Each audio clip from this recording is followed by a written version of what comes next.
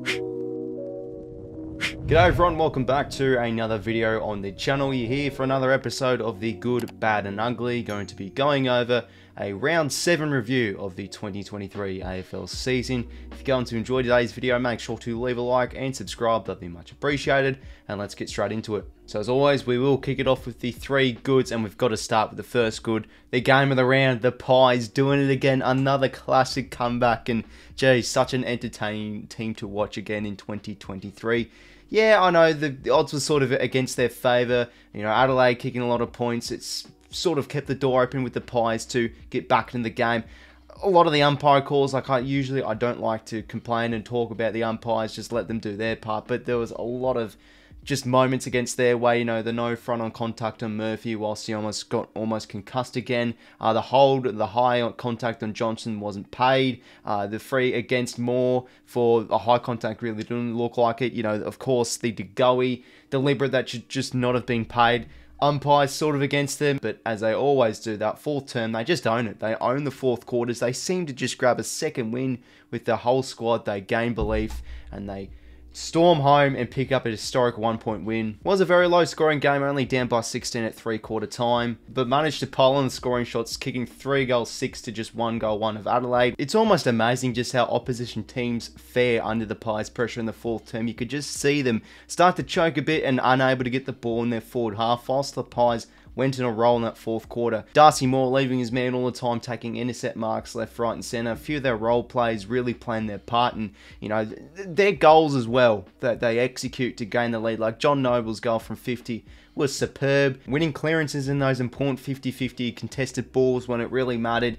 Another historic win for the Pies. Such an entertaining team to watch, and it's almost just like, you know, they're against any teams against the grain now when it comes to fourth terms. Almost just like psychics, able to really put teams under the throat, under pressure in the fourth terms. They just absolutely own it at the moment, the Pies, and yeah, just such a huge win in Adelaide also with the umpires against them, I guess you can say. We will move on to the next good now, going with Port Adelaide, and their season is truly flying under the radar now in 2023, owning now a 5-2 record after starting 1-2, looking like their season was going to fall off the rails, but they've recovered well with some just really under the radar resilient wins. That's just how I've looked at them the past few weeks, and how they have played in the past month or so hasn't been the most flashiest or the most highly executed sort of games. They've just been backs against the wall, against the grain, really having to grind out results against some pretty good teams. You know, beating Sydney away, of course, a convincing win against the Eagles as we all expected, and their win against the Saints on Friday night was a very good one. I think it was one of their more better home and away victories these past few years. Genuinely, the Saints are the benchmark at the moment in the competition, #1 defence, but Port Adelaide, I felt like they sort of went to homework on the Saints. Instead of just trying to play into their favour, chipping around the back, they wanted to take the game on. They played the corridor very aggressively, and their keys to victory was not only taking the game on through the corridor, but just sort of playing like a rugby style, grabbing the ball, winning the contested ball at ground level, and just smashing the ball forward to the next contest. And your players like 𝐴𝐿𝐿𝐵 down forward and Dixon, some strong bodies down there, went to work, and they're also able to execute off the Saints' turnover really well. And their forward half pressure is another asset of their game, which is very good. And of course, their defence was superb, very poised and composed. A few numbers back there. Of course, 𝐼𝐿𝐿𝐼 was fantastic. Dylan Williams and Miles Bergman looked to be some very composed, good ball-using halfback flankers for the Power. And let's be honest, I think their start of the season, their defence was shocking, but I think they've always been quite a decent defensive side. I think throughout a patch of last year, they were rated the #1 defence in the competition. Maybe it's because Tom Jonas isn't in the side, one of the main whipping boys for Port Adelaide, so that's probably helped. But against the Saints, who are the benchmark of the competition at the moment, they really went to homework against the Saints, broke them down with some heavily contested rugby-style sort of play and very poised and composed in defence.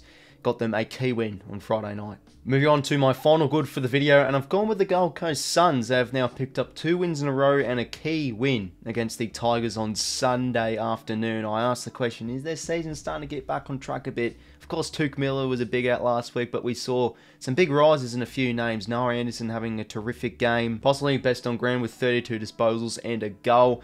Of course, Fiorini moving into that midfield a little bit more, had a really good game with 20 and a goal. Matt Rowell continuing to show his very good development. A good win against the Tigers, and let's be honest, I think it was almost a bit of a cripple fight from the disposal efficiency and the foot skills we did see throughout multiple moments throughout that game. But I just thought the Suns were really able to own the corridor and really sort of take the game on through that area. They were able to really sort of play methodically. They own the uncontested possessions and uncontested marks, and were really able to execute off the Tigers' turnover as well. And again, the Tigers' efficiency really hurting them, so the Suns were able to take advantage of that. There were a few numbers back there, especially in defence, that really showed their A game. I thought 𝐴𝐵𝐿 on the weekend, maybe, honestly, I think he could be best on ground. His rebounding off defensive 50 was extremely good. Defensively in the air was great. Same with Ballard and Collins. I felt they are a very underrated key defender duo. And only restricting the Tigers to 48 points. I know the Tigers kicked a lot of behinds, but they just seemed to really own the air throughout that game. That was probably their main method to victory. Really able to execute in the third term, kicking 6 goals, and then just kept the Tigers at bay very professionally when they did almost look like they were going to be making a charge back in that fourth term. A professional win against still a good, tough, solid side when they are on their A game, the Tigers. I just feel they've gotten their season a little bit back on track now. Of course, 𝐴𝐵𝐿's a big out, but they played, I think, a very good brand of footy on the weekend, really able to execute in the air, and a few of their midfielders really did show up. So, yeah, I think their season is really back on track. It's going to be a big game against the Demons at home, where they have been playing at home so far, so good, the Suns. So, a big win, though, against the Tigers on Sunday afternoon. Move on now to the 3 bads. We'll kick it off with the Sydney Swans, and it was another disappointing, almost deja vu-like performance on the weekend against the Giants. Full credit to GWS, what they were able to do in that final term, kick the final 4 goals of the game and pick up a win that really should not have ever happened. Was terrific for the Giants. So their season is now starting to roll on a little bit more. Very competitive, very gritty, but for the Swans, it was a loss that should never have happened. The stats in their favour, very good in the contested game. I thought their effort and their intent and appetite was good. That third quarter, they really were able to make a charge. Their pressure was very good. Their ball skills and foot skills is more like what we know about the Swans. They're a very good disposal and a very good skillful side, and able to really convert their chances. So it looked like they were home in that third team. It was always around a 3-goal sort of game, extending out the lead, but then they just fell apart. And I think it's just something wrong with their structure and culture almost at the moment, just giving up these leads, and they give up momentum way too easily. It's a bit of a concerning thing. Out of the 4 goals they conceded, 3 of them were defensive stoppage situations. They are ranked last in the competition at the moment for giving up scores with defensive 50 stoppages. That's just their weakness at the moment, and weaknesses in a lot of areas. Post-center clearance, they're a very poor side too. I think they're ranked 17th in stoppage clearances. Just those stoppages around the ball. That's where their big weakness is, and Toby Green, the superstar, able to really execute and kick those 4 goals, win the medal, and just given the stats the Swans had, I felt they were pretty competitive up till halftime. Really showed their true colours during that third term, but just fell apart again, and it's a concerning display to see for the Swans. They're usually a team that's much better than this. Not really able to execute in their defensive half. They give up momentum and goals way too easily, it seems, throughout more of their games, and especially what we saw on the weekend. A game they really should have won, and now they move to 3 wins and 4 losses, sitting at 11th. They've got the Pies of the MCG, which are almost impossible to knock off the G, it seems.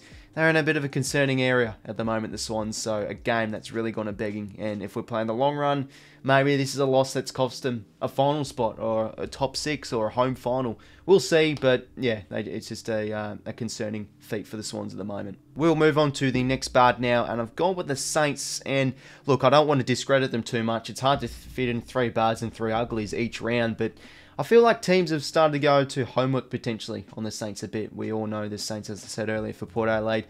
You know, the benchmark of the competition at the moment, they're rated #1 defence for a reason. They're able to really fight numbers back and get numbers back and really do well off the turnover when they do get the ball back. But Port Adelaide seem to play them out of their comfort zones with really playing a bit more of a heavy contested sort of style, not playing a slow sort of brand of footy like Carlton did the other week ago, and sort of playing into their terms. They wanted to play fast. They wanted to play with a bit of a chaos ball, panic ball, playing the ball through the corridor as well, where the Saints have been a bit more of a boundary side. Really executed in their forward half, Port Adelaide. They just bombed the ball in there. able to win that ground ball, kick a goal. And I felt their foot skills in their defensive half of the Saints were pretty mediocre as well. A lot of poor turnovers. Just felt they didn't play their A game on Friday night against Port Adelaide. And look, it's not really, I don't think, a concerning thing for Saints fans. You know, losses happen, teams go to homework, but I just feel like now teams can start to take a little bit more of advantage of the Saints. Hey, you know, let's try and play a bit more aggressive, play through the corridor, because that's maybe the method to beat the Saints. Don't give them time. When you have ball in hand, you want to go quick. So maybe this is a new blueprint to knocking off the Saints. But yeah, again, it's hard to fit in 3 bads, but I just felt that's maybe an area where maybe teams can now attack on St Kilda. So disappointing loss though for the Saints, but I'm sure they should probably bounce back in the next few weeks. And for the final bad in this video today, I'm going with the Dockers, and I do want to give them credit. They're a bit more of a bolder ball movement side, so that's good. That's what we want to see from the Dockers, but just a lot of lack of polish and execution with their ball skills was what I really noticed on the weekend against, the Lions at home. Hard team to knock off, but still disappointing. They're a team that finished 5th last year. Let's remember, 5th place last year, so we've got to still have high expectations on them, and another huge defeat. 48 points. Yeah, they're starting to fall into a bit of a hole now. I think bottom 4 could potentially be on the cards this year for the Dockers. There are some fighters in there, and I really do believe that. And, you know, 𝐓𝐴𝐿𝐷 looks like a warrior in that midfield. Felt a few of their halfback players, like Hayden Young and Jordan Clark, had some pretty good games. But just watching them play, the turnovers they had, and a few poor defensive acts, like Brennan Cox, I thought had a pretty mediocre game on the likes of 𝐓𝐡𝐞. And a few of their role players, I am always concerned about. Their bottom 6 players is, you know, a bit worrying. You've got the likes of Banfield, who I still question how he gets a game. He barely does anything. Sam Sturt doesn't really take the most of his opportunities. So 𝐼𝐻𝐿𝐷 Schultz and, you know, 𝗦𝐶𝐼𝐶𝐾, a few of their forwards as well, very inconsistent. They show up for a game. Other games you could see them trying, but they just couldn't do or get enough output. And for me, the Dockers at the moment are just having a bit of an identity crisis. What is their now true brand of footy? Do they want to try and take the game on more? You could see that a little bit on the weekend, but just a lack of polish. Ball skills was something I really noticed. It almost didn't look like AFL standard with a few of their plays. So they're just all over the shop at the moment, the Dockers, but they really need to start getting on the horse and trying to churn out a few more victories this season. We'll move on now to the 3 uglies. The first one, the Adelaide Crows. I felt like not only the umpires were sort of in their favour throughout that second half, trying to almost, let's be honest, carry them home to victory, because there are a few pretty concerning calls, but again, don't like to talk about the umpires too much. I just want to talk about the performances instead. Bad kicking is bad footy, and now that is another loss that has gone begging for the Crows, where they've kicked inaccurately. You look at their losses this year, they've kicked more points than goals. All their losses this year, they've been terrible in front of goal.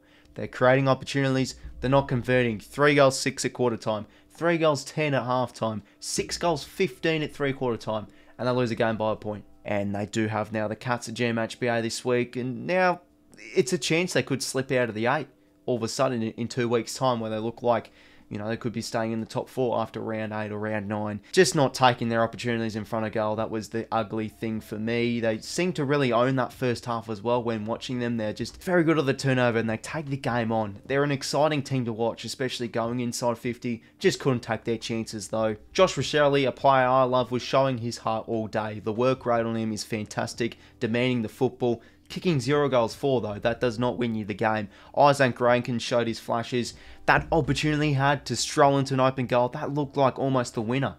Kicking that should be goal, missed it, sprayed it. He kicked 1 goal too. Don't think they got enough from Fogarty and Walker as well. I wouldn't say it's a disaster of a loss or anything, because they still have tremendous upside with their list and how they are playing. But now another loss. It's their 3rd of the season that has gone down the Swanee because of kicking inaccurately. That's just their weakness at the moment. They've got to convert those chances against the Pies as well. That will make you pay. They shortened that 4th term, just obliterating them in the contest, and a very ugly defeat it was for the Crows in the end. Move on now to the next ugly. I've been picking on them every week, it almost seems, but the Tigers, another loss. Poor loss, 48 points against the Suns at home.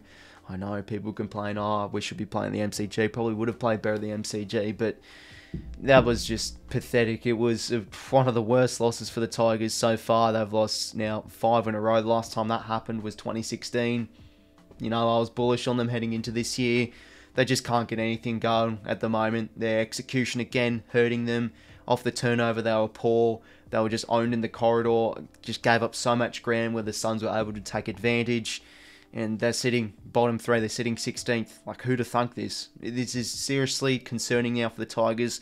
Look, I still think they can make a bit of a charge, start to pick it up a bit with a bit more of their execution. But they're just looking quite dismal at the moment, especially in the midfield. They were getting battered in the clearances early on against the Suns. They had to really fix that game quick smart to get back into the game. You could see, of course, they were trying to play their Richmond brand, just chaos ball, inside 50, taking the game on, and we could see that, but it's the execution. This is where they need to hit it to win games. Half-time being 2-9, ended up having more scoring shots against the Suns, but losing by 24 points. A poor thing to see. Defense as well was just being very inconsistent. You know, Bolter, he shows flashes. I think he can be a play, but then he just turns the ball over very stupidly. There's so many things to describe at the moment for the Tigers. Just what they're doing in general is ugly. Goal kicking poor. You know, in the contest, they are very inconsistent and poor. Efficiency, where they need to be good, is poor, and it's another poor loss for the Tigers. Really concerning now. Is their season going to get back on track? Look, I think we do give them the benefit of the doubt, but they're just not getting it done throughout multiple areas of the ground, and a loss now that is, again, down the Swanee. Their season could probably be over from now, we could say, but a poor loss on Sunday afternoon against the Suns it was for the Tigers again. And for the final ugly, this is one for probably more of the AFL. They're fixturing. I don't know what's going on. You've got the Swans and the Giants, you know, quite a respectable big derby for all the New South Welshmen. This is the game that should be on Saturday night under primetime lights, but instead we've got the Demons against North Melbourne, and then the Eagles against Carlton. Another primetime game for North. I don't know what's going on. I don't know what the thought process is. If the AFL wants to be big on Sydney teams, why not play the Sydney Derby on Saturday night? It doesn't even have to be that. Why can't it be something like an Essendon or Geelong, the Battle of the Scott Brothers on a Saturday night, but having two games where we all expected to be thumpings, or pretty much, I mean, let's be honest, Deja should have won that by over 100 points, choked it, but then the Eagles, pretty dismal performance, not really too many positives against the Blues side. They were able to really take control. I don't know what's going on with a bit of the fixturing, and an opportunity where if the AFL want to take profits and everything, it was barely any seats at the MCG. Was some pretty poor fixturing. In the end, should have been replaced by a different game. And the games itself, I mean, North Melbourne's defence is starting to be really concerning now in that game, giving up a heavy amount of scoring. They're starting to enter a bit of a bad patch of form now. And let's be honest, if it wasn't Alistair Clarkson, if this was David Noble still coaching, you'd be out the door quick smart. So thank God, sort of like the 𝐓𝐶𝐞 effect, he stays in, and they are going to be a team probably better in the long run. And yeah, for the Eagles, not really too many positives to take out of that. They're just a young team with a lack of talent throughout multiple areas of the ground that just look exhausted at the moment, so the Blues are able to take advantage. Saturday night, I wish I had back though, to be fair. Probably again should have been replaced by a bit more of a better matchup, but the fixturing Saturday night, 2 thumbs down. Absolutely poor. So everyone, there was another episode of the Good, Bad and Ugly for round 7 of the 2023 AFL season. Gee, we are flying through the rounds, that is safe to say. Make sure to leave a like and subscribe if you wanted to enjoy today's video. And until next time, I will talk to you later. See you later, fellas.